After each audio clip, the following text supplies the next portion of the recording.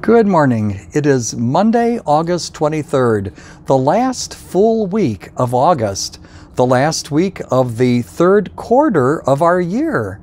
Next month, we begin the last 4 months of the year already as we barrel toward Christmas and New Year's and a new year.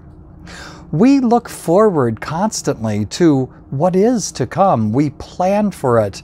We do all sorts of things to prepare ourselves for it.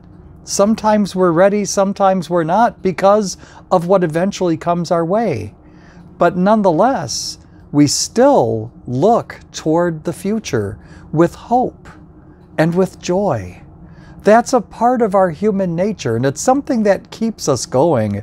Something that I'm really glad that we have, because we know that in the future things could be not so good, but we don't let that faze us because we know it's coming and that there's possibility with it. There's all sorts of possibility in our lives, and it's been given to us by God because we are alive. We are alive to experience all that comes to us this day and next week and next month and next year. Thank God for the gift of your life today.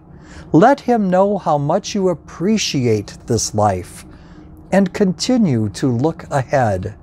Long range, look ahead to the day that God calls you to Himself.